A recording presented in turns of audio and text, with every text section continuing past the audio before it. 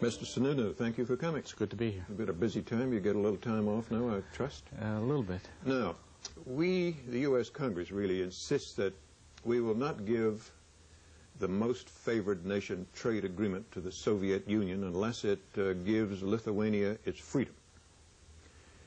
Aren't we putting Soviet Union in position of, if they decide to do it, set them free? It'll be the result of an American bribe. Isn't that an awkward position to put them in? Well, I think the President Bush, President Gorbachev were very careful not to make that specific linkage in the discussions they've had. The only linkage that has been made is to the Immigration Act, to the codification of those processes. And I think that that separation is a very important one in order to get any movement at all that assures over a reasonable period of time there will be freedom for Lithuania. Well, in their press conference today, it wasn't quite, not to me anyway, wasn't quite that clear. Well, let's just say that one of the talents of statesmen is that they craft things very, very well. To fuzz it up? All right, George. In the weeks leading up to the summit and at the summit, the Soviet position on arms limitations seemed often to be, as with the SS-18, a new generation of which is coming, trying to secure the right to do more than the United States wanted them to do. Now, the fact that the Soviet Union is a mendicant, an economic basket case, and yet is pushing for the right to do more in arms than we want them to do, what does that tell you about our policy assumptions, which are, as I understand them, that the Soviet Union is, A, poor, and B, wants to stop being poor?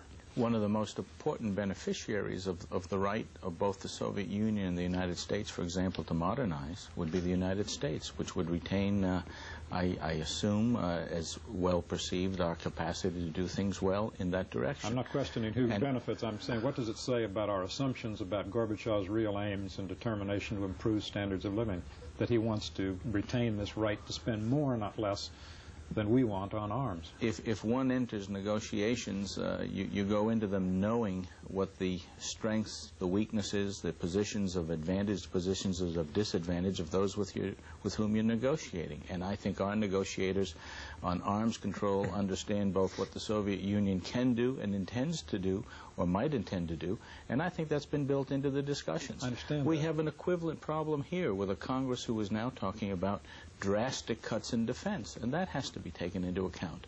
They've both been, I think, considered in the positions we've taken and what we've agreed to and what we've refused to agree to. Let me try and ask the question another way. That is, would it not be more convincing in terms of Gorbachev's protestations of wanting to increase the standard of living and modernize the Soviet Union if they were not fighting for the right in these agreements to spend more on arms? I would rather they had the right to do it and not do it than they say they didn't want to do it and end up doing it. Well, let me ask a question that I asked 3 times with no effect to No, I think I gave you a very straightforward I'm talking about Mr. Gerasimov, about Germany. A lot of what makes this summit seem like a kind of empty ritual to people is you have 2 leaders, Soviet Union and the United States, talking about what is and is not acceptable regarding Germany. Is it not the case that the Germans will get what they want, and what they want is Soviet troops out in Germany and NATO? I think both the President of the United States and President Gorbachev at the news conference today said, and it's an important outcome, I think, of the discussions that took place, that Germany will have the right to make a decision in terms of what direction it wants to take with alliances. Implicit in that are a whole host of things that is certainly consistent with the conclusion you've drawn. I understand, but then is that also not consistent with the judgment that this is somewhat, this kind of summitry is now an empty ritual, since it had no effect on what will happen with Germany? Even though certain conclusions over a long period of time may seem to be highly likely, what you have to do is carry out a process in order to get there. And I think what you are seeing in this summit is the developing of the relationship between the United States and the Soviet Union that will allow a lot of good things to happen. Governor, I want to go back to David's question to you. The trade agreement signed and the possibility of most favored nation status for the Soviet Union down the road. The President today said the only linkage was to Soviet immigration, the liberalization that their parliament has to go through. But is it not correct that the President will consider what is happening in Lithuania and Gorbachev's attitude toward Lithuania in making final decisions in this matter? There's no way the President of the United States is not going to consider a whole host of issues as he determines whether or not to send it up. There's no question it's going to be on the list. So, in fact, if the linkage on the table is just immigration, in his mind, there's going to be linkage with Lithuania. There's going to be linkage with a whole host of issues, and what happens in terms of the steps that take place in the Soviet Union towards political reform, towards democratization, towards the structure of the republics is all part of what the President has to decide, A, in terms of whether he is even inclined to send the trade agreement to Congress for action, and B, whether he determines that whether he sent it up there, would Congress act on it in a favorable way. The President is not going to send a trade agreement up merely to send it there and let it sit on a table. I want to ask you about a couple of other issues having to do with Congress. Let's start with the Clean Air Bill. Will the President be able to sign that? We think that what came out of the House, with one major exception, the Wise Amendment, which was a variation of the Byrd Amendment that the President said very clearly he would veto, it gives the conferees something to work with. And if they can work out some of the differences between themselves and themselves and the administration and clean out the offending amendment, I think we're going to have a clean air bill as a result of the President's initiative and Congress's work on this that the country will appreciate. But you're saying that amendment has to be modified, has to be completely eliminated? I think that there's no way that a modification of that amendment satisfies the intention of the amendment. Why don't you explain to people who don't know, which is most Americans, what this amendment is that you're talking about? There is an amendment added to it that would create an opportunity for a lot of ambiguity as to whether somebody that lost a job lost it because of improved productivity or because of the impact of the Clean Air Amendment, and virtually every job in the country would in one way or the other be indemnified, paid for by the government for the loss of the job. If help to people who lose a job. The second issue is taxes. Beyond the current help that we give. Second issue is taxes. I want the Sununu formula now on whether taxes, formula today, are on the table in a full way, or whether they're simply on the table for debate, at the end of which time the President will reject it. The principle of no preconditions for discussions means that there are no conditions going in and there are no conditions on what must come out. Then why did you say what you said on the airplane 2 weeks ago? I made it very clear that no preconditions was not equivalent to people assuming that there was a condition of taxes being in the package that came out. That's what I said. But you sent a signal to conservatives that, in fact, at the end of the day, the President could be trusted to keep his pledge, no new taxes. I think no preconditions is no preconditions going in and no preconditions on what comes out. So it's all right with Sununu if the package that emerges has new revenues called taxes. I think the President, when he sent his budget up, had about $13 billion worth of revenues in it that were perfectly acceptable. I think we are going to have negotiations on the budget dealing with some of the tough issues. Those negotiations are underway. And I think if the President signs the package, it's going to be one designed to continued economic vitality. And one that will keep his campaign promise? I think you're going to see a good package come forth. Now, my question, Governor, one that would keep his campaign promise? I think that the President is going to get a package that makes a difference to this country. I give in up a positive direction. Go ahead. In order for the United States to continue its contacts with the PLO, the executive branch has to certify that the PLO has kept the promise it rather ambiguously made 18 months ago, saying, although it's never engaged in terrorism, it will stop. That's roughly what the agreement was. This week there was an attempted terrorist raid on the coast of Israel. Mr. Arafat has neither deplored that raid nor moved to discipline the members of the PLO who undertook it. Will the United States continue, as it has in the past, to certify that the PLO is somehow not responsible for continuing PLO terrorism? I think the President made it clear that we deplore that raid, and that kind of an action is not constructive in terms of getting people to be willing to discuss things, and the State Department will certainly evaluate both the information that they have and other people have in determining what the proper status and certification or non-certification should be. And I think that's something that President, Secretary Baker, Brett Scowcroft have got to spend some time on. Facially, do you think they're in compliance with their undertaking? I think the fact that such a raid as that took place creates problems not only in terms of getting the Israelis to the peace table, but I think it is a detriment to the peace process as a whole. The Seabrook plant opens today. That pleases you? I thought it opened yesterday, but go ahead, sir.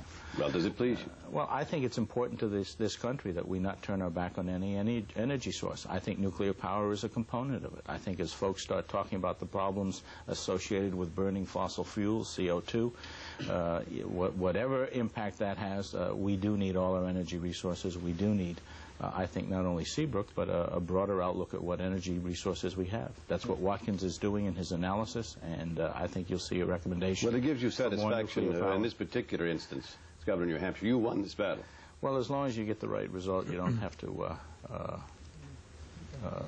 express any glee at a good result. It's a good result, and I'm certainly pleased that the Northeast is not going to be, at least for a short period of time, as power short as it would have been otherwise. George, we're back to Gorbachev for a moment. A number of people have sort of thrown up their hands saying this is much too timid.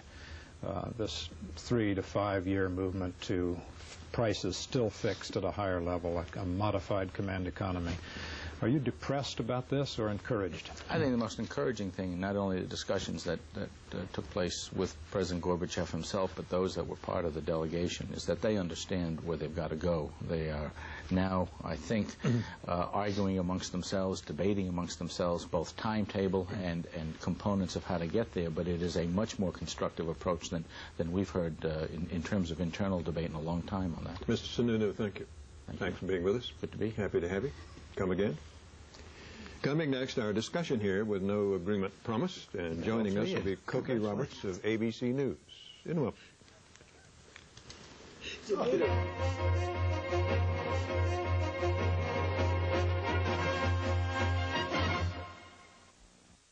One more note on the summit before we go on to other questions. Is there anything in your recollection in modern or anywhere in history as grotesque as what Boris Yeltsin is doing in the Soviet Union? He has got himself elected president of Russia, which is the biggest element of the Soviet Union, about half of it, and has immediately opened negotiations with Lithuania, which has tried to withdraw from the Soviet Union, and Gorbachev would not let them. So what do we make of that, George? What is grotesque is the Soviet Union. Well, yes. Russia, at least, is a sort of ethnically, linguistically, culturally coherent thing, more or less. This one had bazaars. But it is interesting that while this rather empty and hollow summit was going on, the most interesting and important thing was happening with the election of Yeltsin. Look what they were talking about here. Arms control, which now is quite peripheral to our security arrangements, as I believe it always has been, but now is even more so. Germany, which will go ahead and do what it wants to do, irrespective of what these two gentlemen have to say about it. And the Soviet economy, which is a third world hunter-gatherer economy, minerals, oil, and furs. And there's not much we can do about that either. Well, you know, Gorbachev this morning and Gerasimov on our program said we'll have to wait and see what Yeltsin's attitude is. I think the attitude is in. Boris Yeltsin is not going to get along with Gorbachev, and I agree it's not just personalities. Yeltsin represents a federation, Mother Russia, that wants to secede from the Soviet Union perhaps every bit as much as Lithuania. Well, and it creates so many problems for him, not just in terms of his own political problems at home, but we're seeing reports that the Soviet Union's trade with Japan is disappearing because the Japanese say they're not getting paid for their goods, and among other things, they say, suppose it does all break apart, then who pays us back? Is it the Russians? Is it the Lithuanians? Is it the Ukrainians? You know, and so that whole thing just adds to the threat of the economy. Well, there have been numerous reports of Russian bills not paid. Not paid, exactly. What strikes me is that usually we think that institutions are slow to change, but ideas can change quickly. I'm impressed in the last 18 months by the fluidity of institutions. Whole nations change, constitutions change, laws change. But the intellectual inertia of the leaders is so striking to me. The fact that we continue to go through the motions of talking about arms control in Germany, and again, that's the wrong agenda. We bring, Mr. Gorbachev comes here and we say, what can we give him that will do him good standing with the Soviet people? They want soap. They don't want summits. But arms control is not the wrong agenda as long as the arms continue to exist. It does create an atmosphere of stability and peace when you are destroying nuclear weapons rather than building them. And I think that had this agreement been made a year ago, everybody would have hailed it as a very significant agreement. It is the Soviet agenda to talk about arms control because then they don't have to talk about democracy. Well, it's also our agenda. It has been our agenda during the Reagan administration. That's exactly what I'm talking about, is the intellectual inertia. But let me tell you something. The issue of trade, we're focusing, it seems to be, on the wrong thing when we look at this little trade agreement they signed, which doesn't amount to much, or even MFN down the road, which may not mean that much. Underneath this, American entrepreneur businessmen are going over to the Soviet Union. It's not just McDonald's. I was talking to a guy yesterday from Albuquerque, New Mexico, who's going to show cartoons in Soviet movie houses. And he's shipping over to go with them popcorn, the oil for the popcorn, butter, the big bags. And then what's he going to do with all the rubles? Well, the problem is how to get the rubles out, but he thinks he's got this solved, too. Well, you can get them out, but then what's he going to do with them? But they aren't worth anything. They're not even good as subway tokens. No. Well, just a moment. Let me just tell you something. McDonald's isn't over there. It has a way of getting them out. This guy can figure it out. What I'm saying is that the trade relations between these two companies are not just Archer Daniel Midland and Cargill and all the big grain exporters. It's now a lot of American entrepreneurs, or Robert Trent Jones Jr. putting up a golf course. Pepsi-Cola sells a lot of Pepsi in Russia. What do they get for it? The rubles cannot be brought here. They're no good. So the Russians are giving them ships, which they can then sell for dollars somewhere else in the world. Donald Kendall wouldn't be over there if he was getting nothing that was worth something. That. So they do it. Cargill wouldn't be selling the grain. Of course, that's a different thing because they sell to exporters in Europe. The real problem is what George said. They don't produce anything in excess that many people want, and they don't pay for anything in money that is usable. So it's a fundamental trade problem in a global economy. But they're going to. But I agree with everyone here. It's not going to be the Soviet Union that does it. It may be Mother Russia and Azerbaijan and Armenia and Lithuania and all of the republics. You were saying how rapidly countries change. We might put in a plug for our own, which does not change, thank the Lord. On the other hand, Canada, our nearest neighbor and one of our closest friends, our biggest trading partner, may be in a process of historic change if Quebec pulls out, as it may. Among many other effects, it would mean that Newfoundland, what's the other one? Nova Scotia and Prince Edward Island would be isolated from the rest of Canada and cut off by Quebec. And so they're talking about, there's been some talk about, joining the United States. Not a bad idea. What do you think? Well, what do you think? Well, I think if they join the United States, we'll welcome them. I mean, it's a question of whether Puerto Rico or the provinces will be the 51st state. But that doesn't help Canada, and that doesn't help the dissolution of that federation. Quebec is going to be separate, probably so. The rest of English-speaking Canada to the west can probably economically take care of itself. What's remarkable is that here they are our closest neighbor and biggest trading partner, and yet it has not succeeded in Canada and any place else in the world in doing what's happened here, which is as we look around the world now and see all of these breakups going on, and as the Soviet authoritarianism withdraws and everybody gets to fight again, you see that people have really not been able to live with each other and had the kind of interaction of various ethnic groups. It's a rise of nationalism. But that's something that has taken place in this country, uniquely in this country. But we are homogenized, or believe we are, or trying to be so. We are one peoples. Quebec never, the French never joined the English. But why not, is my point. There they are, right next door. They weren't forced to in the beginning.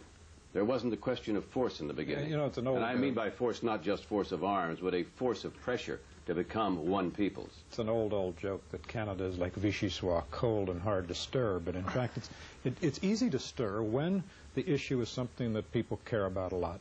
People are not economic people, homo economicus. People care about things like religion and culture and language. Most of all, we have the same language in this country. Something, by the way, to think about as we talk about bilingualism. You have that in Canada with every other immigrant group that's come. Canada has a large number of Greeks, a large number of Asians. If Quebec did not speak French, there would be no separatist problem there. On that point, let me raise a point that David mentioned when you say our country, thank goodness, doesn't have the problem. In the Southwest, where people speak Spanish, it's bilingual society, and as you know, for some years there's been the problem of whether all the signs should be in both Spanish and English, and whether English should be the official language. There is a rising movement, it seems to me, which eventually, perish the thought, could lead to separatist talk. Leaders who spring up and say, the old Texas, West Texas, New Mexico, Arizona, that federation, which is part of Mexico, ought to return to Mexico. It was part of Mexico once. Oh, absolutely. We bought it. Not as long as we stay rich and Mexico stays poor. Exactly. That's not going to happen. Well, let's move on here. The mayor of Washington, D.C., Marion Barry, has admitted the use of cocaine after first denying it. He's been indicted on, the last I heard was at 12 counts. His trial begins, what, this coming week? Tomorrow. Begins tomorrow. Unless there's a plea bargain, a last-minute plea bargain. Well, maybe so. Tomorrow. We don't know what he will do, but he's been saying that he doesn't think any jury will convict him because at least one juror can be counted on to say, I will never vote to convict Marion Barry regardless of what anyone says. And that has been known to happen.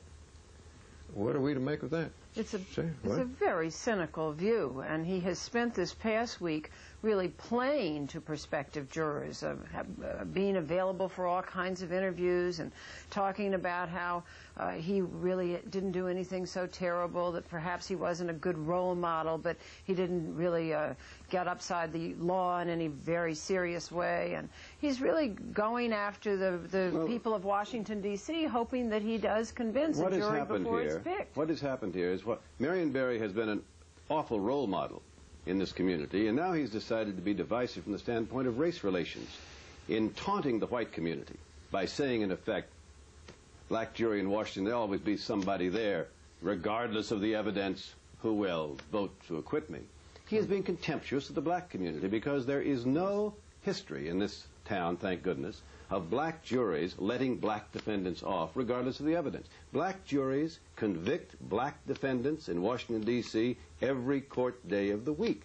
And to say that, to imply that because of his race, meaning the white establishment is out to get me, and so some good black juror will keep me in office, is contemptuous of blacks in this town. It's divisive race relations. Marion Barry ought to be condemned in the strongest language. You just did. Well, I'm getting almost hysterical. I can tell. Well, it's 1 year from Tiananmen Square. Anybody have any thoughts about it? Yeah, anything new, anything we haven't heard, George? Worth bearing in mind, we've talked for the last 18 months about all the changes in the communist world for the better. For most people who lived under communism 18 months ago, life today is worse than it was then, because the vast majority of those living under communism then weren't our Chinese. Well, these were people in China living under communism that had not begun to liberalize politically at all. In fact, they had been repressive. Who can, short of George Bush perhaps, who can find a good word to say about the Chinese leadership in this affair?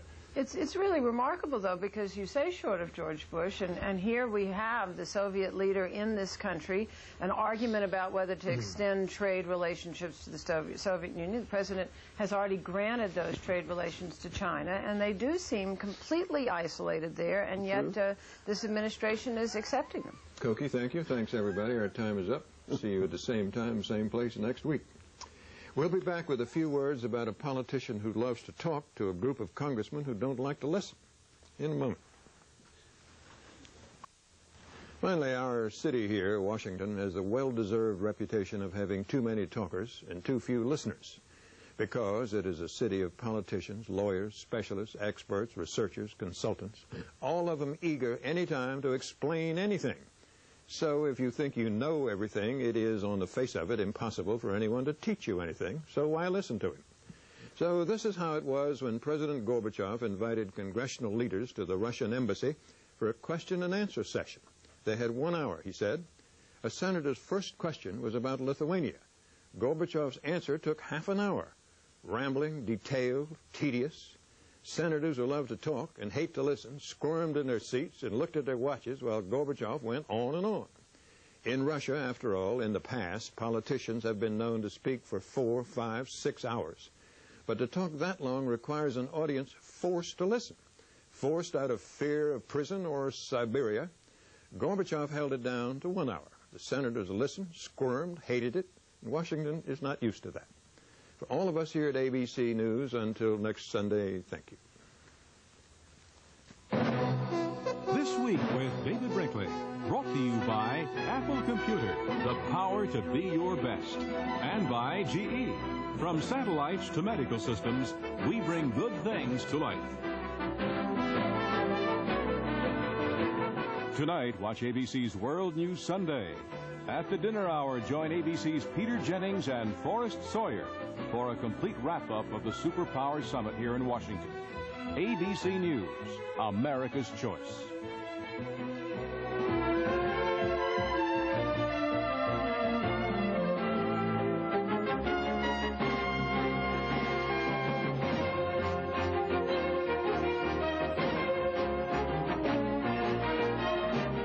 If you wish a printed transcript of this or any other This Week with David Brinkley broadcast, please Please send $4 to This Week with David Brinkley, 267 Broadway, New York, New York, 10007. Monday, watch ABC's World News Tonight with Peter Jennings for a complete look at the day's top stories. This has been a presentation of ABC News, where more Americans get their news than from any other source.